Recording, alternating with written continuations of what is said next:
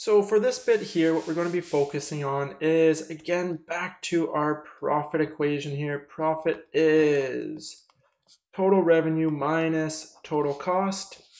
What we're going to focus on for the moment is here on this total revenue side. Keep in mind what we said about total revenue is that this is the price that we can sell each unit for times the number of units that we're able to produce and thus be able to sell.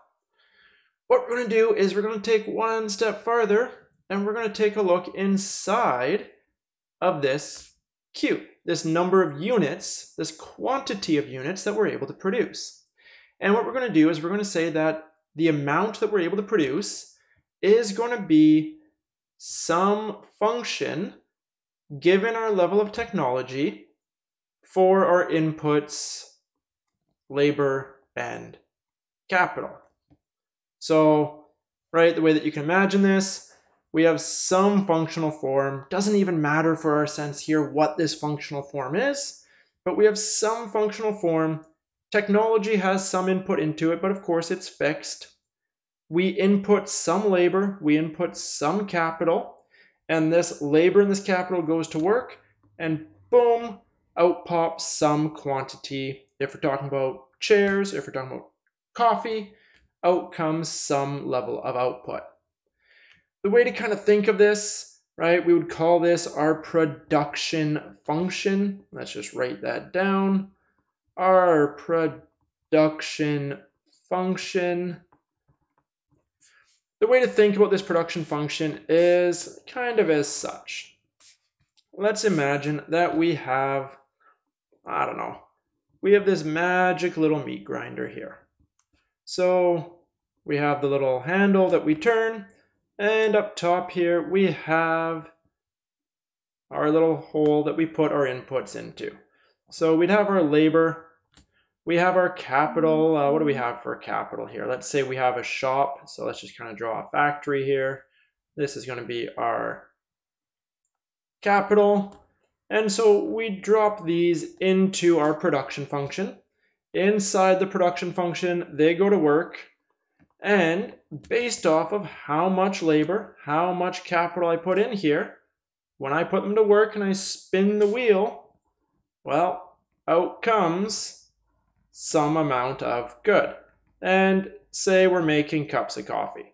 So there we go. Boom. In goes my labor and capital. The production function does its thing. It's kind of like this magic black box in terms of 103. And so we throw these in. They transition this labor, this capital, these raw inputs out into our final good, our cup of coffee.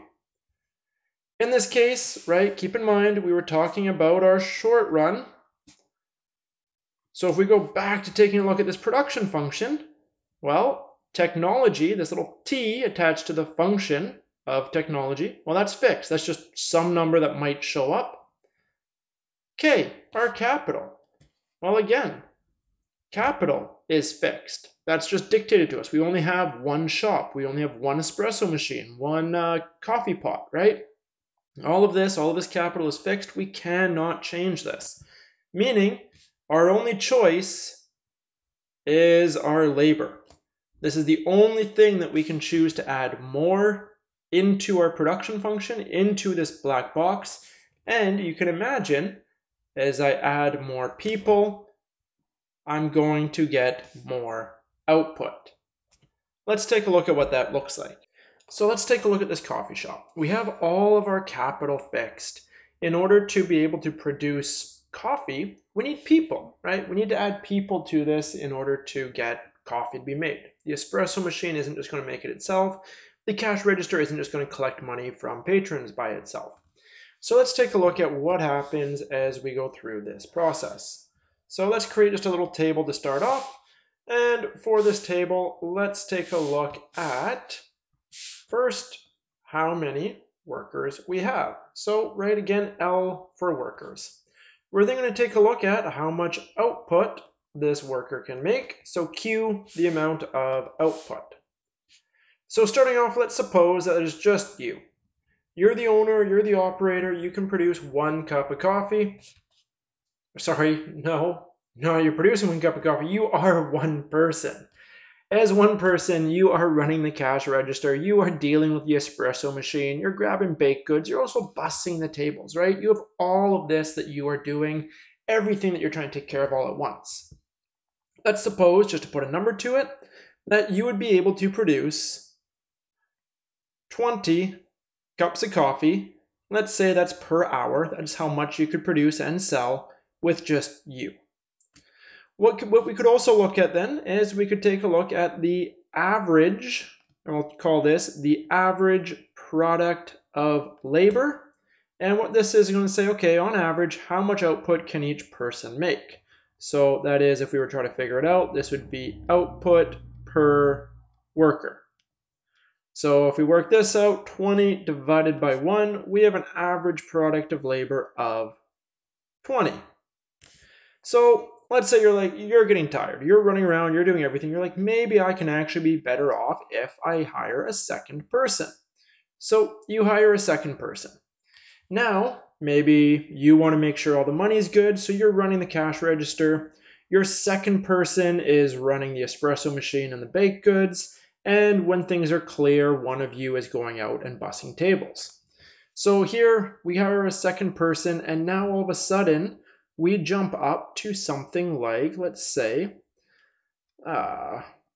44 cups of coffee that can be sold in an hour, right? So in this case here, you are just doing the cash register. The other person has their specialized job. We have lots of room to work. And so on average, we are able to produce 22 cups per person. So, okay, hey, we're getting more output per person because we can specialize a little bit in our duties. So things are looking good. Let's add a third worker. So we add a third worker. Well, okay, things are getting a little bit cramped back here now, right? So there's you on the cash register. There's the other guy there doing the espresso machine and grabbing baked goods. Not a ton of room. So this third person, well, they get to be out here bussing tables, greeting people, doing dishes out in the back, and covering for you and your first employee when you have breaks.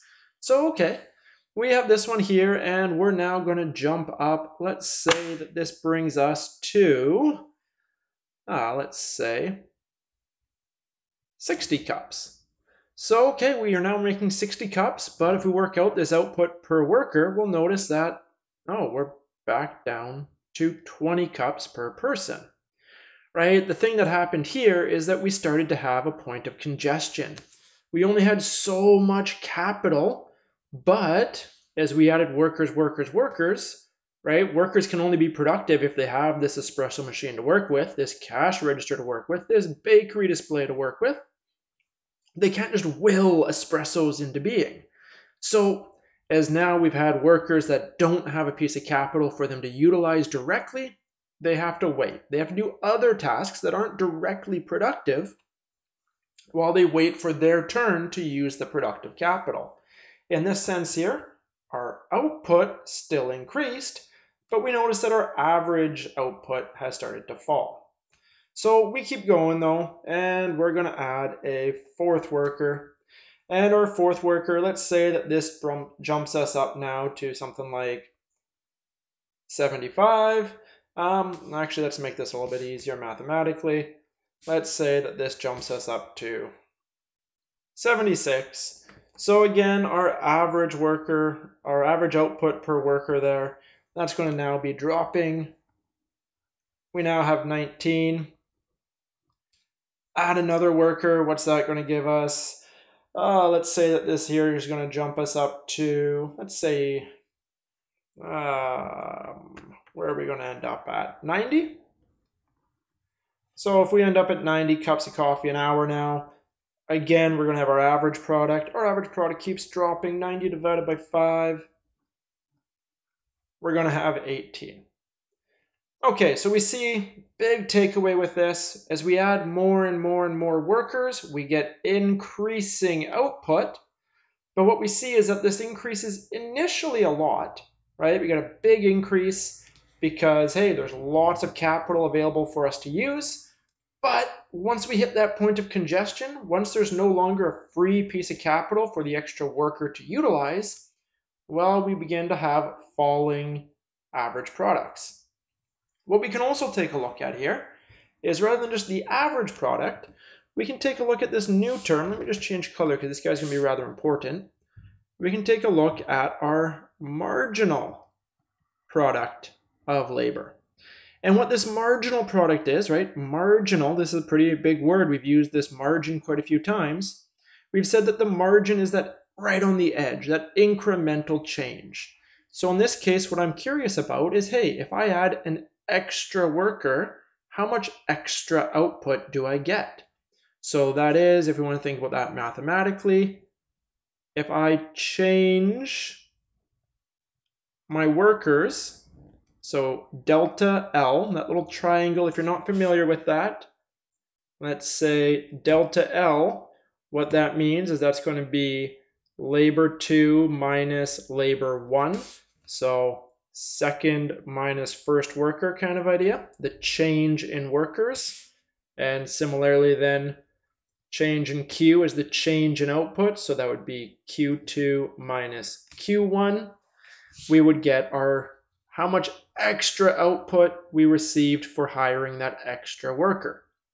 So working this out then, what's our change in output? Well, labor 2 was 2, labor 1 was 1, so we had plus 1 worker. We added a worker. Change in output though, 20 up to 44. Well, that is 44 minus 20. That's going to be 24. So, okay, as I went from 1 to 2 workers, I added this marginal product of 24, right? So that extra worker gave me an extra 24 cups of coffee as I went from there to there. What about when I went from 2 to 3 workers? What did 2 to 3 workers give me? Well, change in workers is 1. Change in output in this case, that's going to be 16. Carrying on down, change in workers is again 1. In this case here, change again is 16. Is that right? Yeah, 16. And then finally here, 4 to 5 is again 1. And this is going to be 14. So we witness that in the margin, every extra worker that I add, I witness this diminishing marginal return. These two were the same. This here works out just to be me making up numbers as I go through. We would typically witness what we would refer to as these diminishing marginal returns. And what that is we would expect as we add more and more workers for a fixed level of capital, our output would increase, but it would increase at a decreasing rate. That the amount of extra output we get from each extra worker is less and less and less and less. Sometimes it's a bit easier just to kind of see this in a maybe a bit more simpler of a story.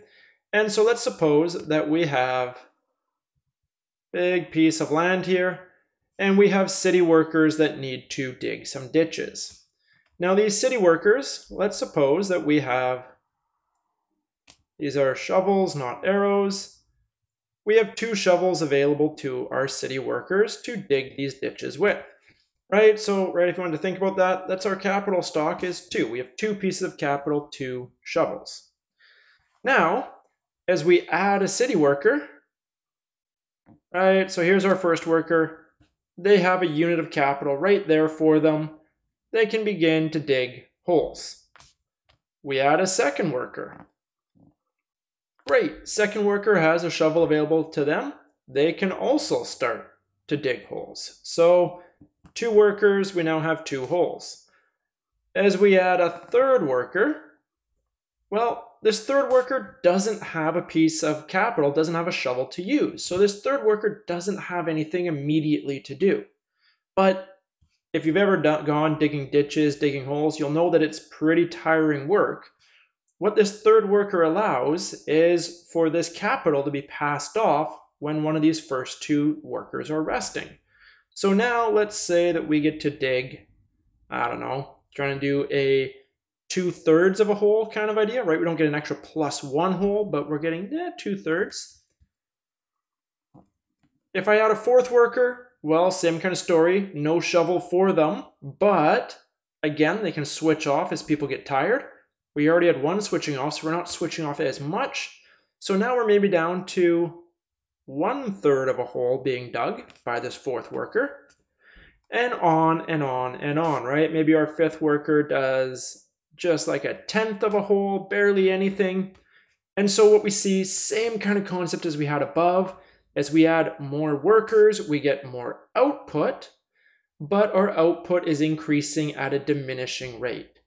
That is, we're getting a diminishing marginal return from our laborers. So how exactly does this all work out? Well, we can graph this relationship using what I'm going to call our product curves, and we can take a look at what our product curves show about the average return to labor and the marginal return to labor. Let's take a look at that. So taking a look at our product curves, let's start off, we'll draw our axes here. We'll have, let's go use white for that. We'll use our vertical axes, we have our horizontal axes, and on our vertical, we're going to be taking a look at how much output we can have per worker, and our horizontal is going to be looking at how many extra workers we have.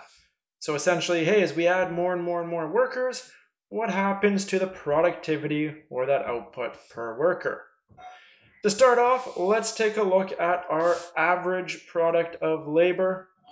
So keep in mind our average product of labor, this is going to be just strictly that output per worker. What we find is that this average output of worker kind of creeps up, hits a hump maximum, and then drops on down. And we have the output per worker, this average product. Keep in mind, that's the same idea as what we saw up here. As we added workers, we initially saw an increase, and then we began to decrease thereafter. So, okay, it holds up with our story. What we're also going to take a look at then is that marginal product of labor, and such that our marginal product of labor starts above the average, quickly raises, hits a spike, and then drops down through, oh, that was pretty ugly. Let's try that again. Raises up, hits a maximum, and then is going to drop down through that maximum point of the average product, and then carry on underneath. And that would be our marginal product of labor. Big thing with this, hopefully it kind of worked out and not just an artifact of our freehanding it, but we'll actually intersect this average product right there. That there is right at our maximum average product of labor. Right? And again, this isn't just a coincidence from how we drew this. This is actually going to be a stable relationship. And we'll talk about why this is the case in a second as we carry on. So our marginal product of labor spikes quickly and begins to drop.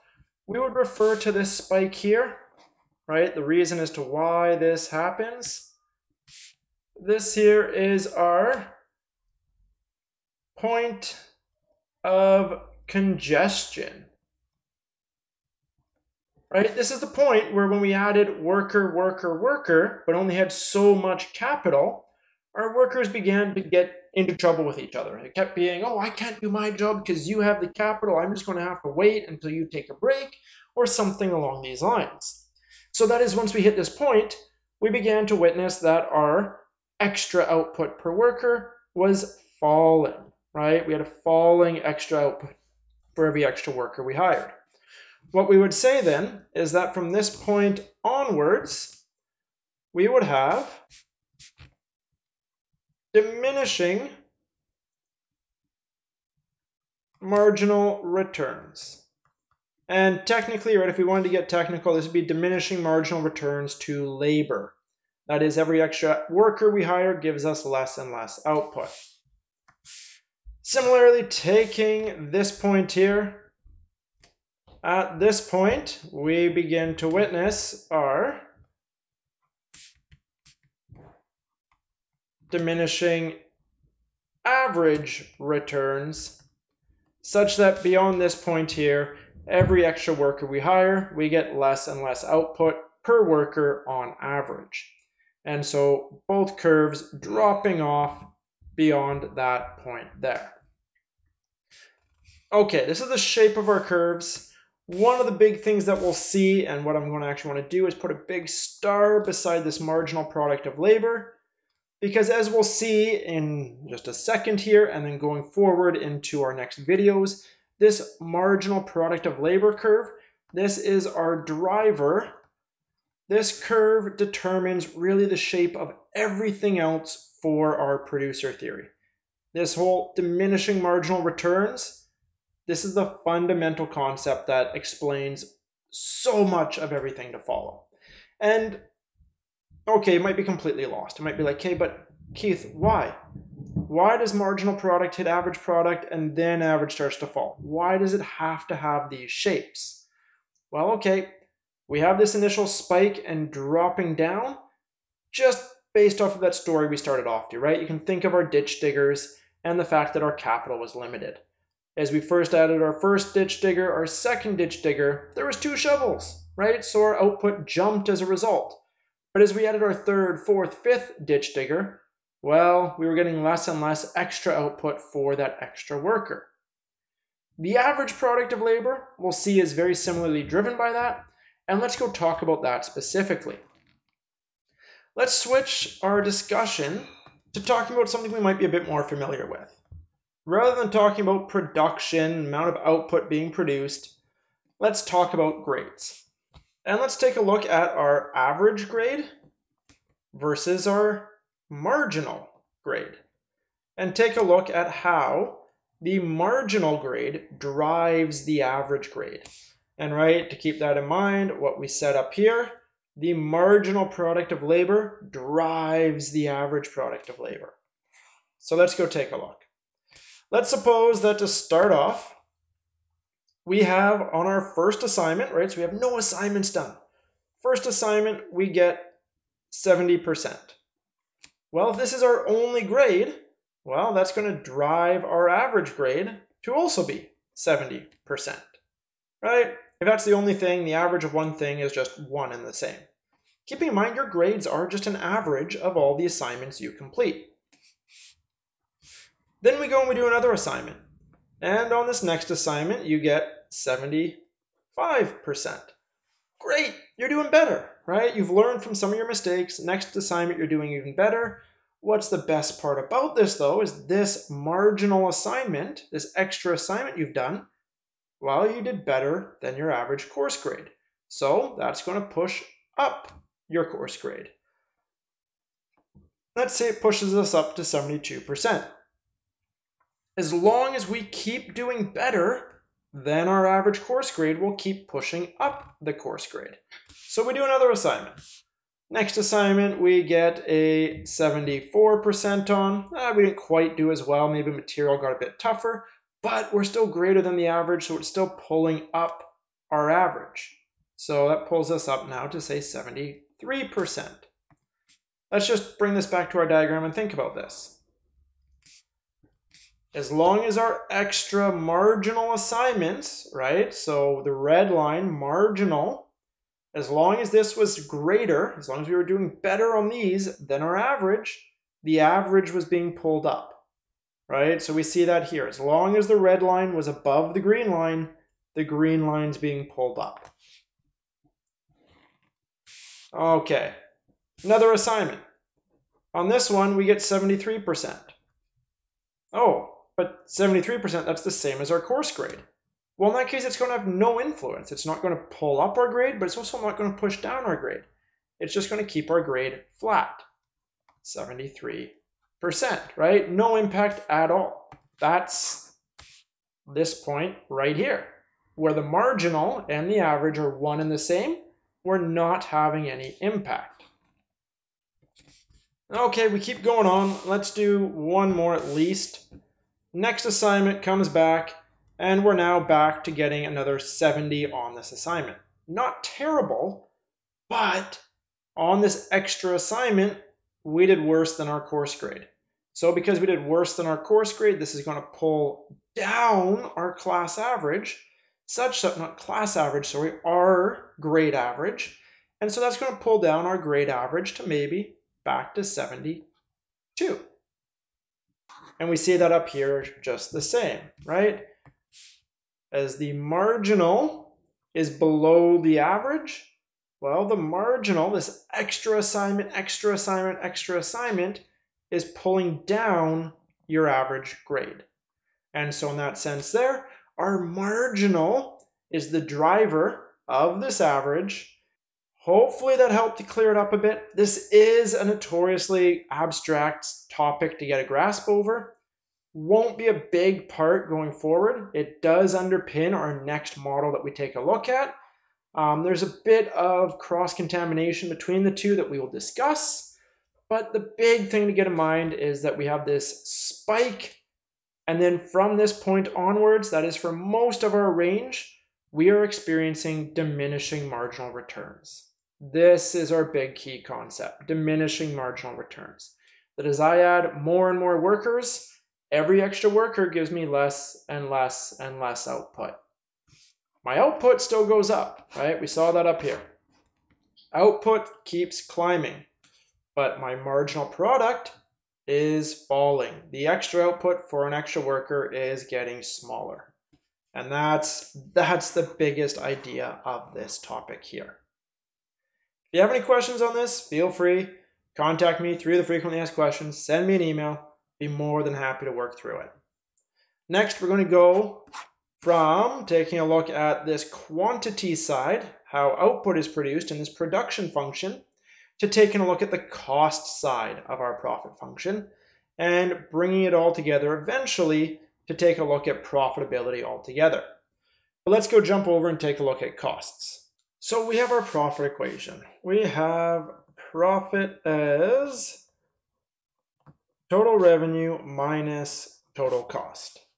We have so far opened up this total revenue side to take a look at price times quantity, right? So, okay, how many cups of coffee do I sell at $2 each? That gives me all the money, all the revenue that I've earned.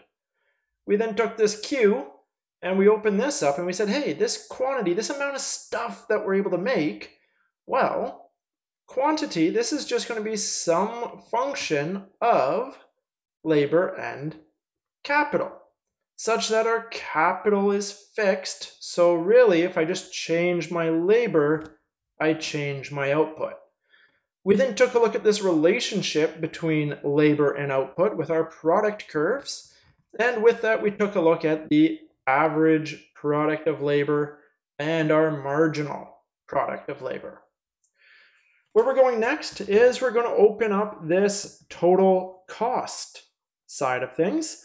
And keeping in mind, we are dealing with economic profit. So every time we refer to costs, total costs, these are both explicit and implicit costs. We're not going to make the differentiation between the two anymore. We're not going to say, hey, this is an explicit, this is an implicit. It's just going to be understood that anytime we talk about costs, they are both costs, the explicit and the implicit lumped together. What we want to do then further with our costs is we want to make it clear that we are dealing with our costs in the short run, right? And again, we're dealing with it in the short run because our capital is fixed. And if our capital is fixed, well, our capital costs are fixed. So that is, in our short run, we're going to have our fixed costs from capital. I'll just put the K here to say where it's from. And we're going to have our variable costs. And these variable costs, well, what varies? Labor varies as output varies. So our variable costs will be our labor costs.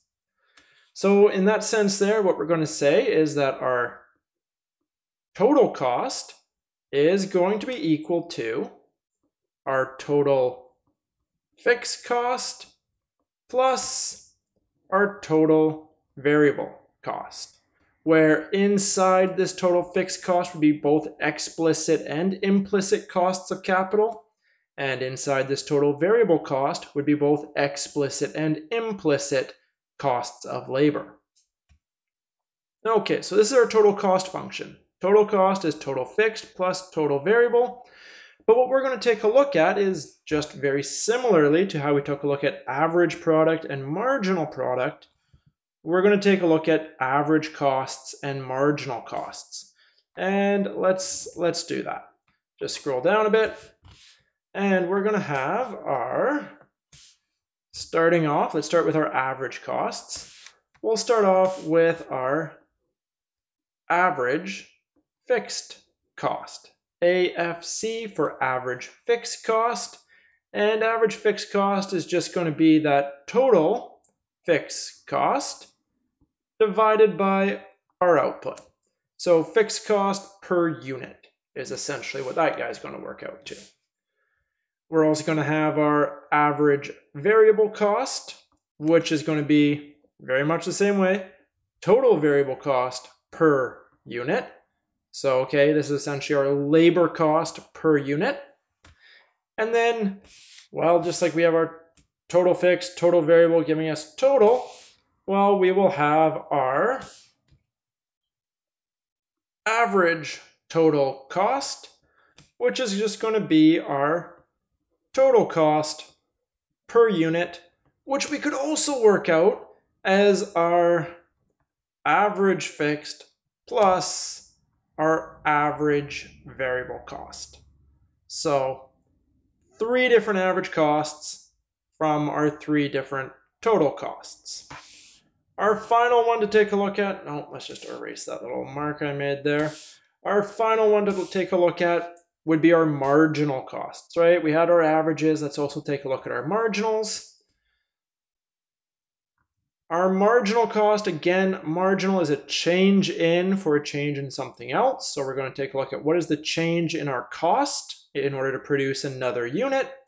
So our marginal cost is going to be the change in our total cost for a change in output. The way to read this, if I were to produce plus 1 cup of coffee, how much does my costs increase by? An extra cup increases my costs by how many dollars? And I can work through it that way there.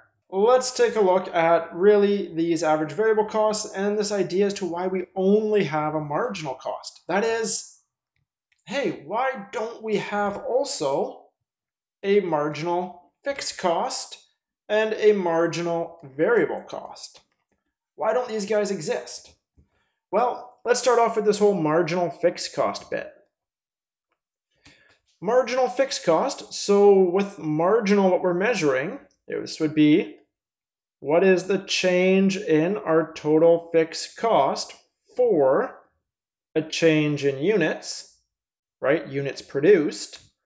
Well, hey, wait a minute. If we think about this, our total fixed cost, these are fixed. This is the cost we paid for our tools, for our machinery, for our factory, all of that. And we had to pay this cost if we produced 1 unit, 0 units, 1,000 units. So this is not changing as output changes.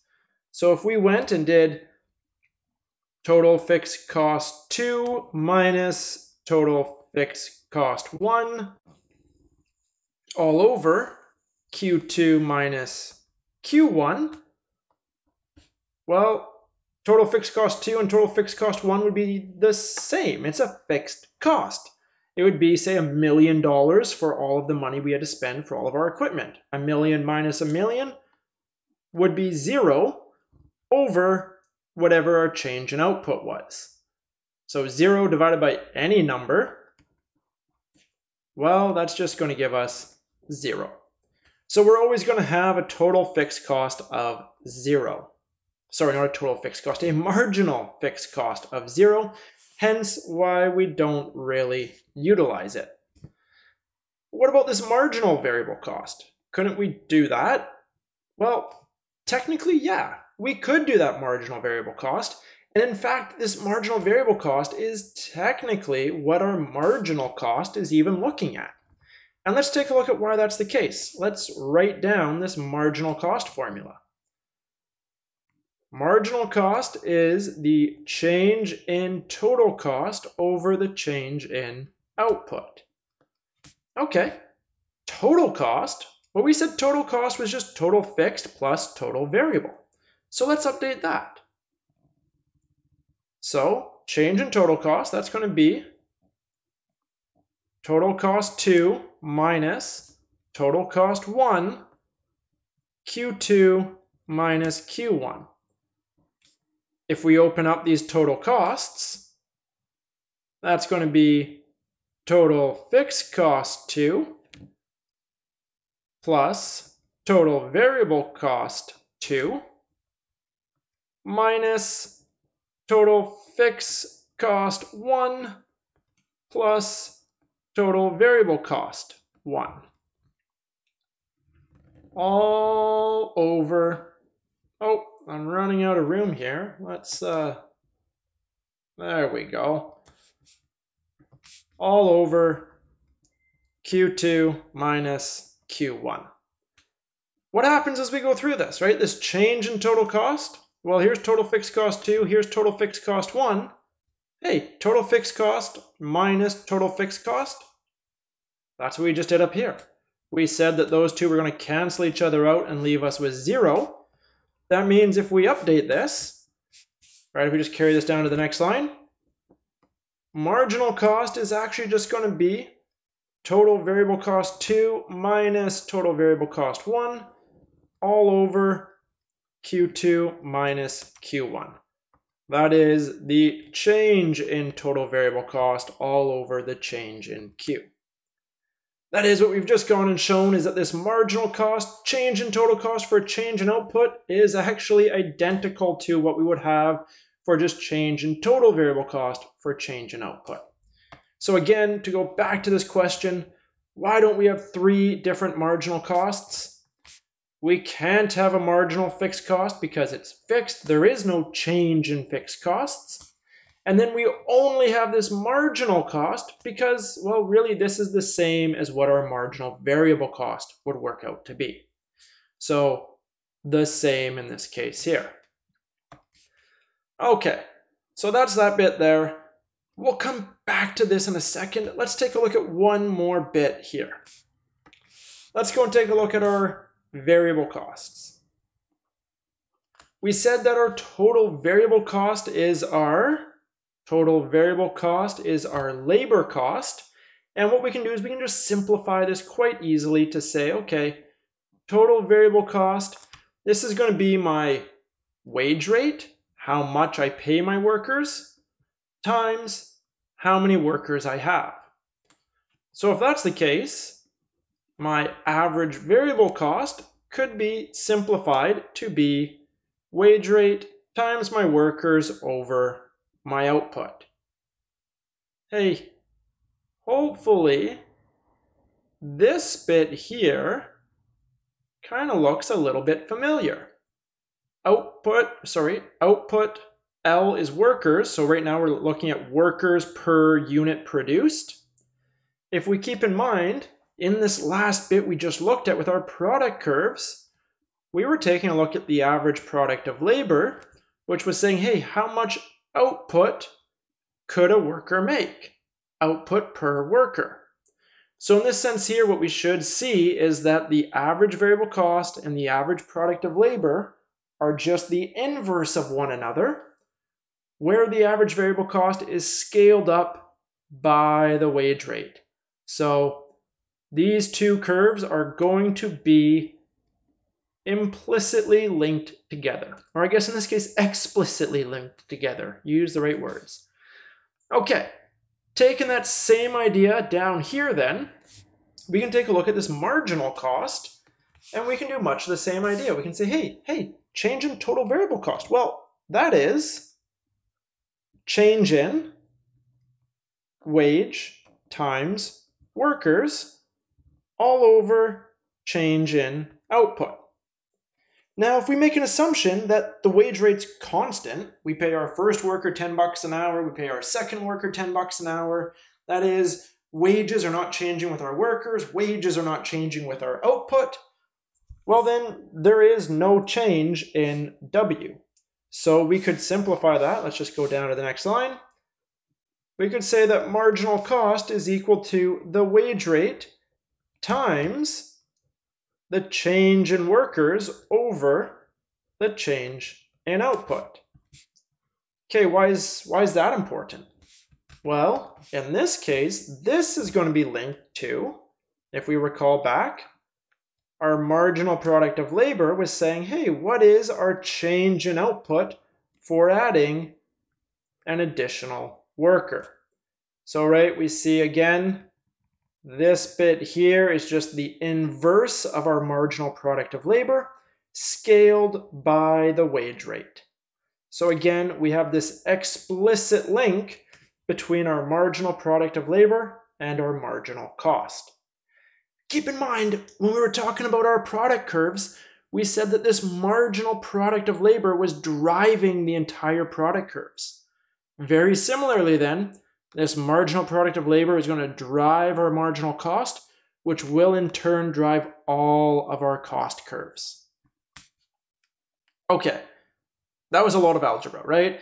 If math's not your strong suit, if you're looking at this and you're like, oh man, I'm in a 100 level course, what is going on with all of this? Don't get too caught up on it. I'm never going to say, hey, show that the marginal cost is the same as what we could call a marginal variable. No. I'm not going to have you do any of that. The big reason why we went through all of these steps was just to show this end result, that these two are related. Similarly, the whole reason we went through this was just to show this result here, that these two are related. So what's the takeaway? That last point. These two are related. These two are related. So big takeaway there. That's really what we're hoping to get out of this. Let's take a look then at how exactly this all works out, how we can graph these, and what the relationships are between the curves.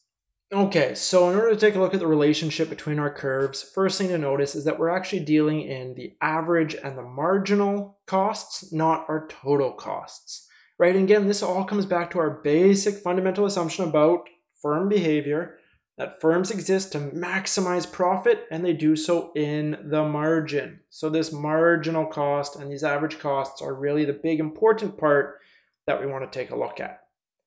So these curves have a specific shape that is relatively constant as we move through the rest of this course. And so what we're going to take a look at here is how to draw these curves and how to maintain the relationship between them. So in order to draw these curves, we're going to start off. My recommendation is to start off with the average fixed cost. And the reason why I recommend to start off with the average fixed cost is that it more or less does its thing. Let's say we had $1 million for our cost for all of our capital, right? Total fixed cost was $1 million. As we produce more and more stuff, well, this average fixed cost just drops, right? Initially, produce 1 unit, our average fixed cost is $1 million. We produce 2 units, well, now it's 500,000. 3 units, 333,000. 4 units, 250,000, right? On and on and on. Each time we're just doing $1 million divided by 1, $1 million divided by 2, $1 million divided by 3, on and on. So that is our average fixed cost. It's going to start at some point, maybe that was our million, and it's just going to drop off in a fashion like that. Technically, it will never actually touch this horizontal axis. It will just get closer, closer, closer, closer, but won't ever actually touch. Okay, that there being the average fixed cost. Moving on, the next one we would like to take a look at is the average variable cost. And the average variable cost, we would say that this is a U-shaped cost curve. That is, the average variable cost initially dips down, hits a minimum, and then from this minimum is going to begin to rise up, like so. So we'll mark that average variable cost. And why does it have this shape here? Well, we'll talk about that in a second, but the big reason, right, if you can just kind of recall from it, this average variable cost is the inverse of our average product of labor. And so if you go back and think about the shape of that average product of labor curve, it begins to make sense as to why we have this shape for our average variable curve. Again, we'll explicitly look at that in a few minutes. Next one then, let's take a look at our average total cost curve. Keeping in mind, average total cost is total cost per unit, or average variable plus average fixed. That is, for every measure of Q along the bottom here, our average total cost would be this average fixed value, right? Average fixed value plus the average variable value, giving us our average total value. So we notice, okay, average variable dips and then begins to climb, but average fixed is continually falling. So what happens is that initially this average total has a good gap between average variable and average total. This vertical distance between the two lines, well, that's this value right here, our average fixed. As we increase our output though and average fixed cost falls, the vertical distance between these two lines will begin to decrease as well. So average total is similarly going to be U-shaped. It's going to drop down. It's going to hit a minimum to the right of our average variable cost curve. And then from that minimum point, it will rise up. It will get close to the average variable, but it won't ever touch it or cross it. It'll always sit above that average variable cost curve, as we've shown here. Finally, last curve to take a look at is our marginal cost curve. We said that really this guy's the true driver of the rest of these cost curves, just like how the marginal product of labor was the driver of our average product curves. And let's take a look at that. This guy initially takes a dip, hits a minimum, and then rises up. It rises up right through the minimum average variable cost. Keeps going up. Oh, that was not where I wanted to go. Keeps rising up right through the minimum of our average total cost curve, and then continues from there in an upward fashion. And we have this initial dip and then rising marginal costs. This gives us our cost diagram. What we'll often see this drawn as is just like we have it, but without this average fixed cost curve drawn in. We'll often omit this curve from our diagram. And the reason why you'll often see it with that curve omitted is A, it just makes the diagram less cluttered, and B, we can always infer what the average fixed cost is as that vertical distance between average total and average variable, right? Because average total is average fixed plus average variable. So for any quantity, that vertical distance is our average fixed cost. So we will often see this with the average fixed cost curve omitted. Okay, taking a look at this, some big kind of points of reference to kind of keep in mind with this. First one, let's take a look right here, this minimum point on our marginal cost curve. This minimum point on our marginal cost curve, we would refer to this as our point of congestion. Right? You're like, hey, didn't we have another point of congestion? Yeah, we did actually. And we'll come back and talk about that.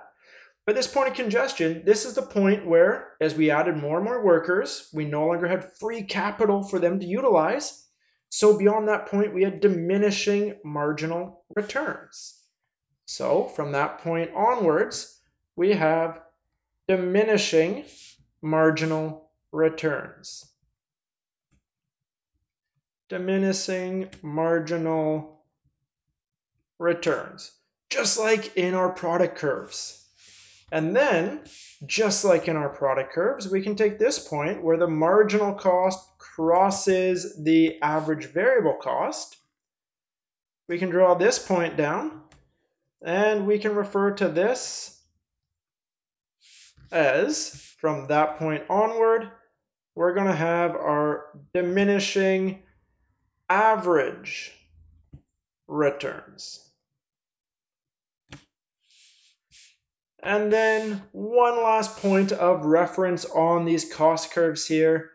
This one right here, our minimum point on our average total cost curve. Keeping in mind this minimum point on our average total cost curve where average total cost crosses average variable cost. This point here, we'll give it a special name. We'll call this the capacity of the firm. You're saying that at this level of output, right there, we all sometimes call this point here QC for quantity at capacity. This is the level of output the firm can produce with the lowest cost per unit, and that is the capacity of the firm. So we have our cost curves drawn. Again, recommendation as to how to draw it. If we're ignoring the fixed cost, start off with the average variable cost as a U. Next, move on to the average total cost. Drop it down as a U with a minimum to the right of the minimum average variable, and with these curves getting closer but never ever touching as we increase our output.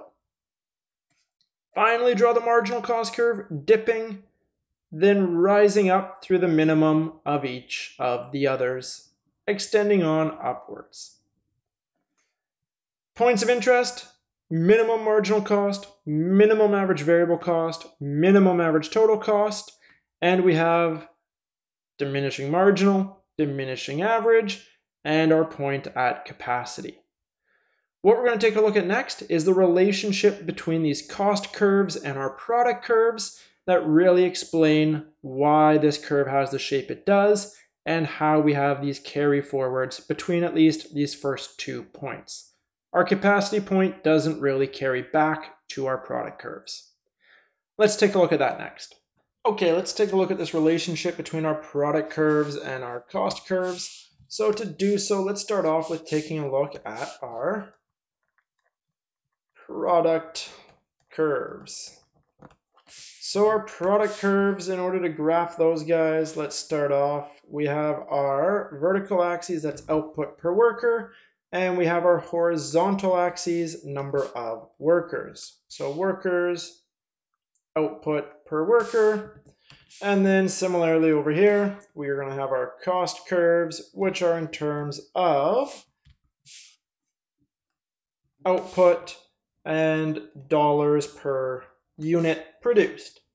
And this was our cost curves. Okay, starting off with our product curves then, we had our average product of labor, which just kind of went up and then came back down as such, and average product of labor. Such that again, average product of labor, that was output per worker.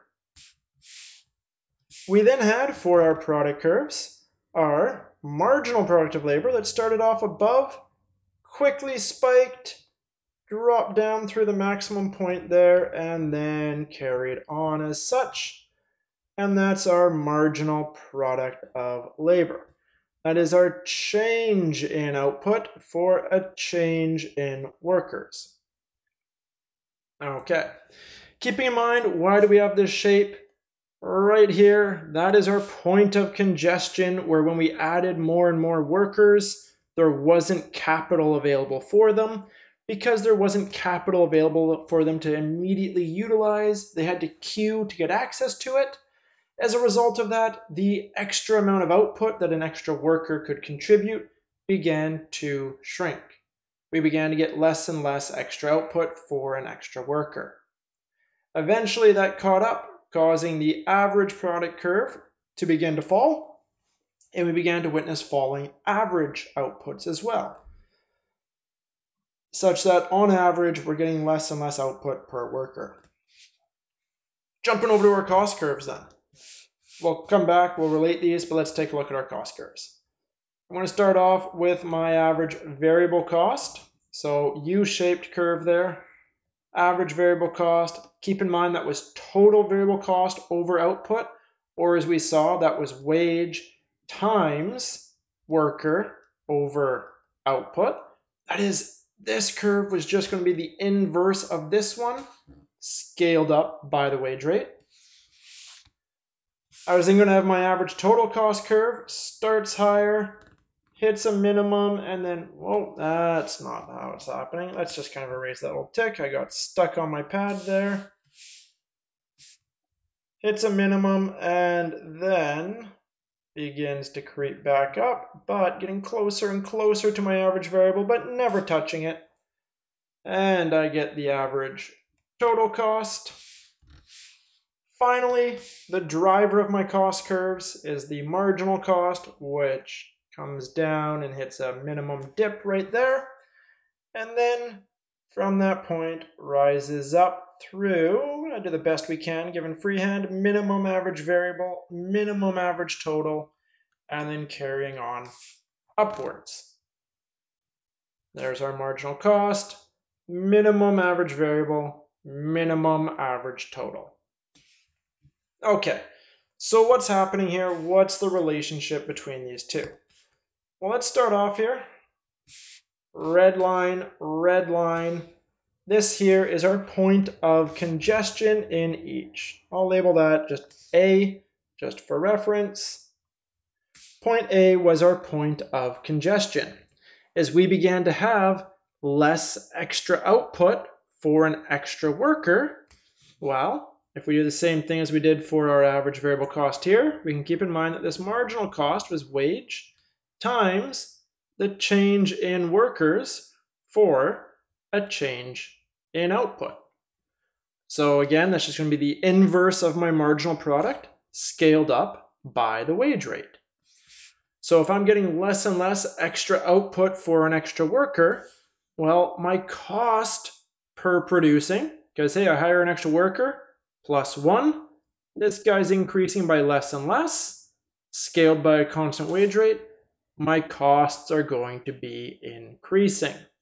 So once we hit that point of congestion, we have our diminishing marginal returns and thus increasing marginal costs.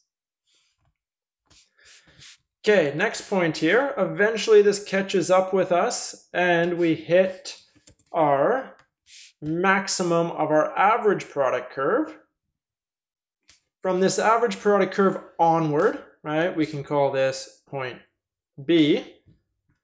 From this average product curve onward, we're having our diminishing average returns. That is, each worker becomes less and less productive on average.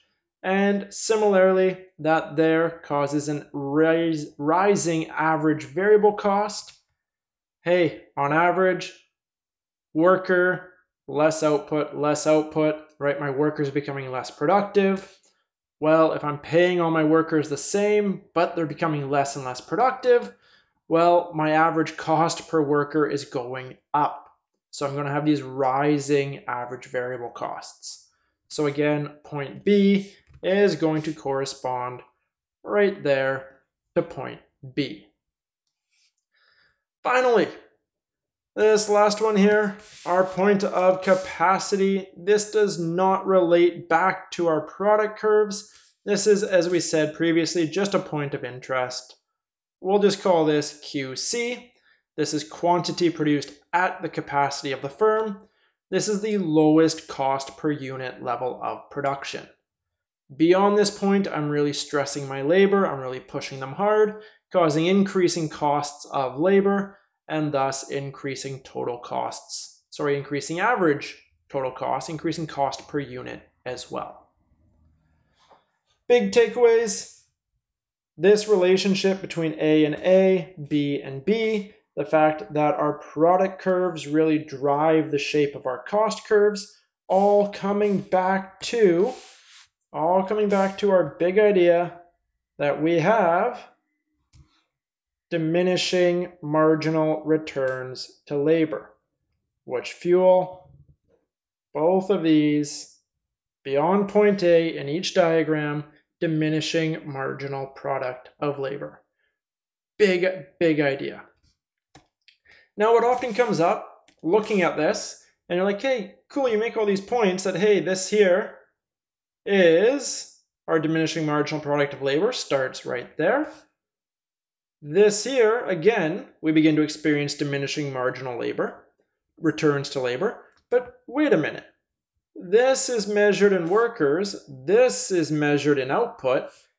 Can we actually relate A and say these are the same points?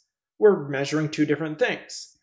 Well, okay, yeah, we are measuring two different things, but let's keep in mind our production function. Quantity was a function of labor and capital, such that in the short run, capital's fixed. So in that case there, the only thing we can change is our labor. And as labor changes, output changes.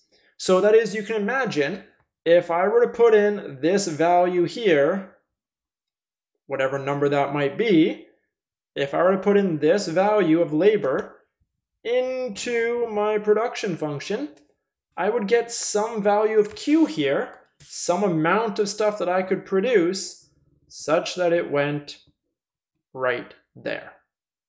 So yes, there are two different units being measured here, labor and output, but given our production function, labor is explicitly linked to output and thus our relationship. What we'll take a look at next is a few examples as to how we're going to use these diagrams and different kinds of questions you might come across. Big things that you really are going to want to be able to do for this course is you're going to want to be able to graph this and graph it in such a way that the relationships are upheld. So that's the big thing. I'd recommend getting a bit of practice with that. And big ones, average variable cost U-shaped, average total cost starts off with a gap, gets closer, and then that marginal cost curve coming up through the minimum of each of those average. Let's take a look at some example type questions. So here we have an example kind of question as to what we can deal with for our producer theory for this chapter so far. So what we have is we have a listing of our quantity being produced. So we have some notional 10,000 units.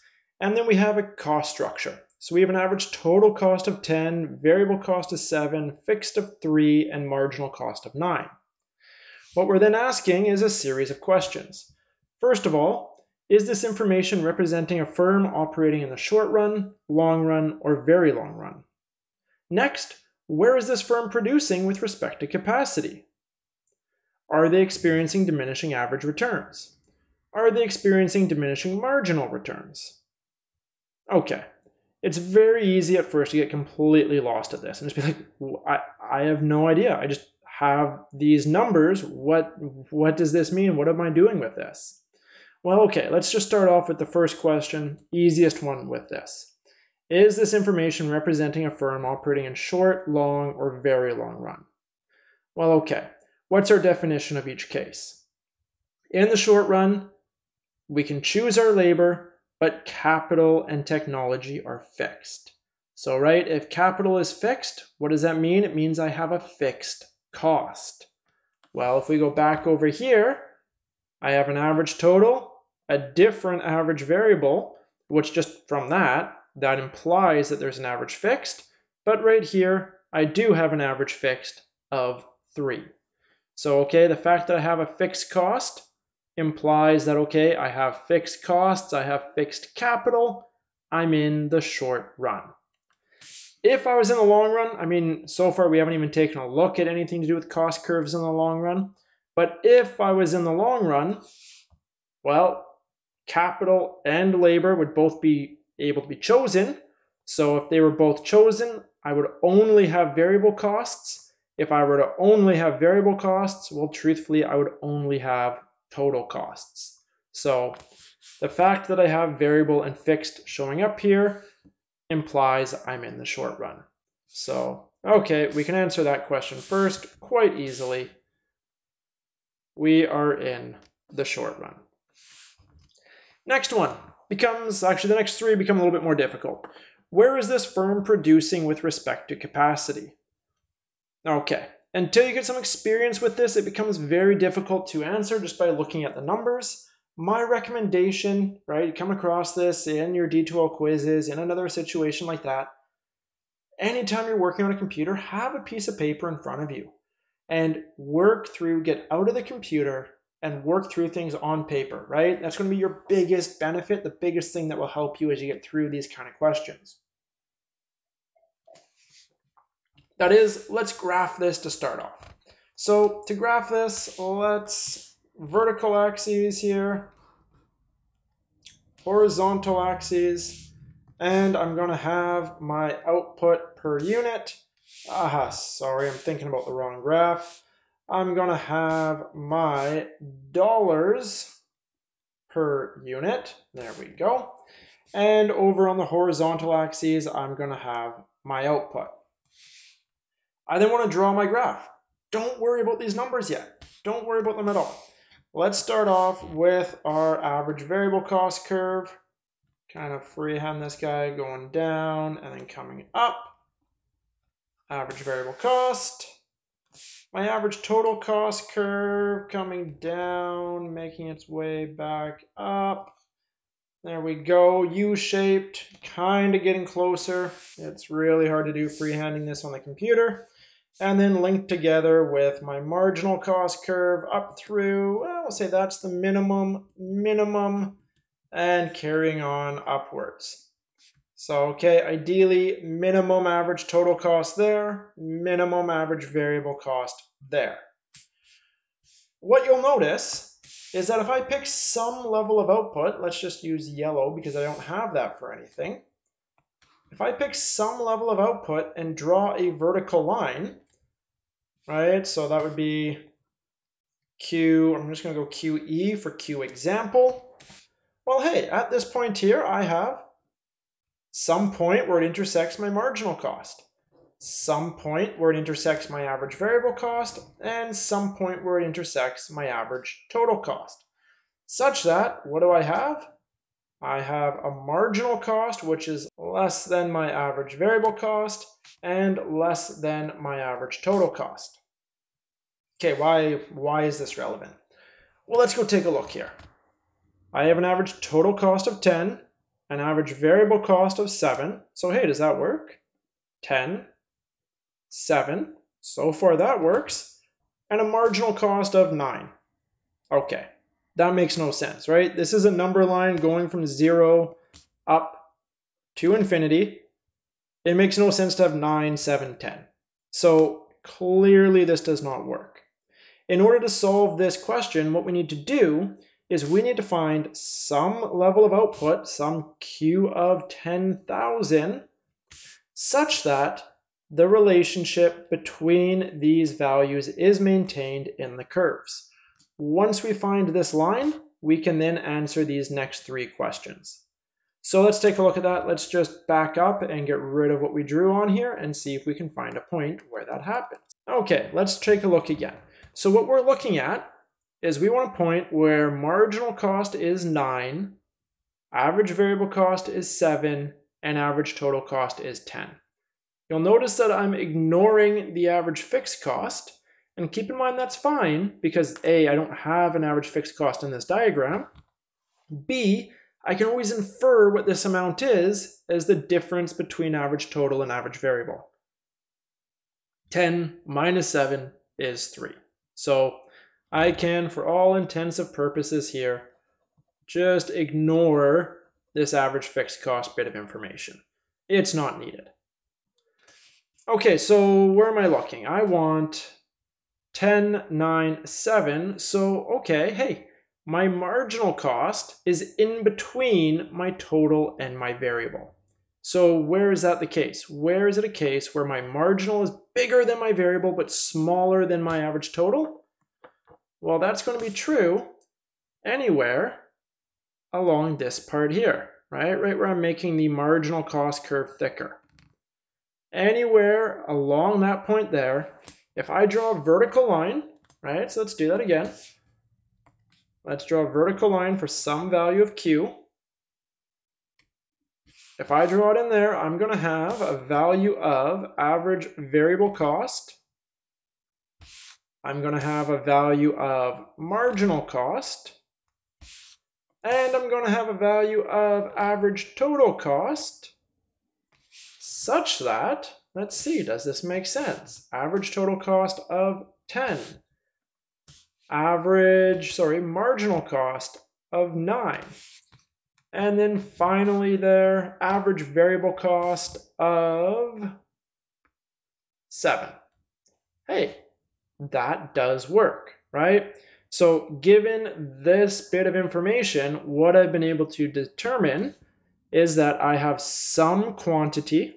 Where exactly on this isn't necessarily important, but I have some quantity of, right? We can say that this is 10,000 such that I'm in this thickened range of the marginal cost curve. And my relationships hold between these three curves. Okay, so how do we answer these questions? Where is this firm producing with respect to capacity?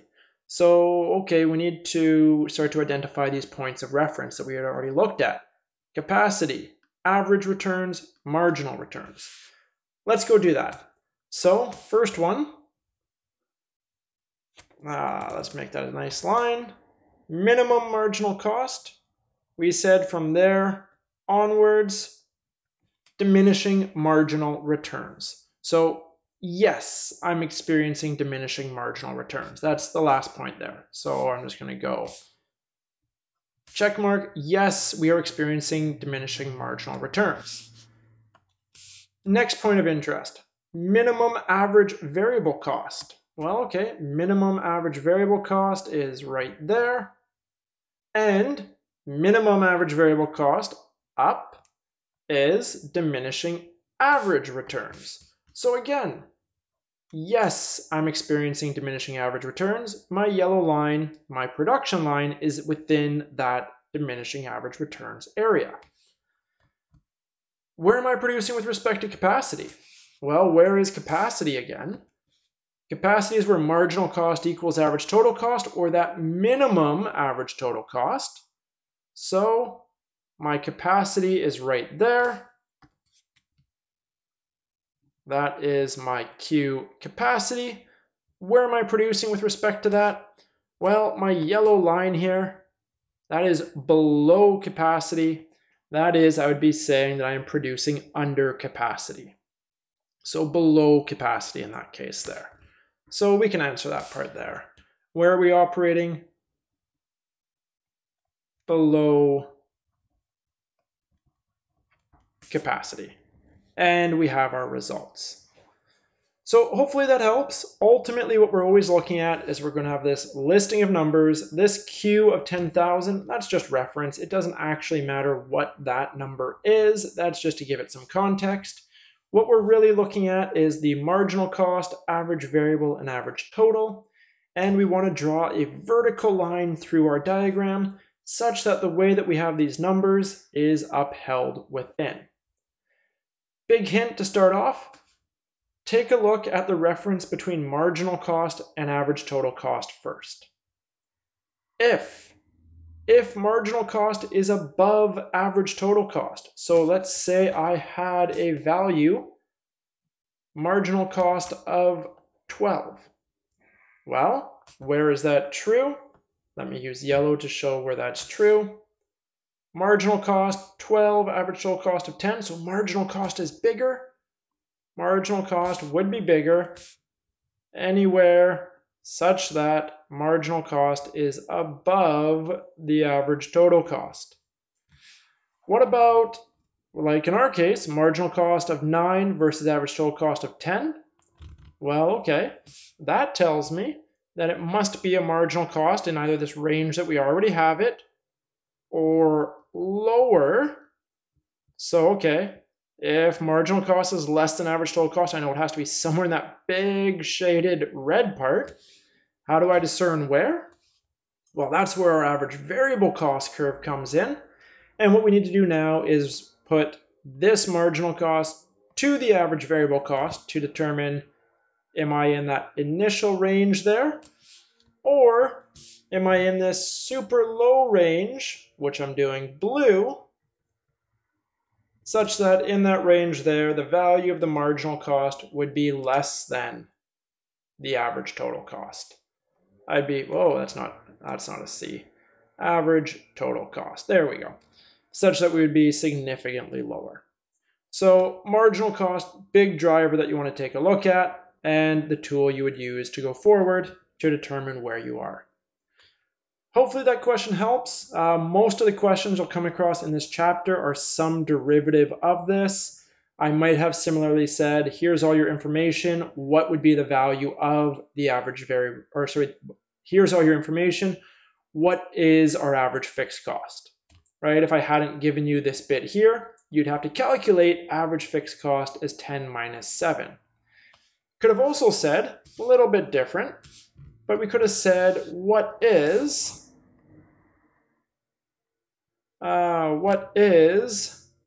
the total fixed cost?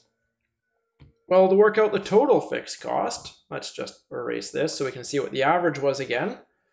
Well, that there, average fixed cost equals total fixed cost over quantity. So we could go a little bit of algebraic voodoo. Quantity times our average fixed cost to give us our total fixed cost. So in our case here, we gave ourselves a quantity of 10,000 times 3. I'd have a total fixed cost of $30,000. And I could work it out in that way there. Again, if you have any questions working through these similar kind of questions, feel free to shoot me an email. Feel free to comment on the D2L FAQ, and we can get it sorted out.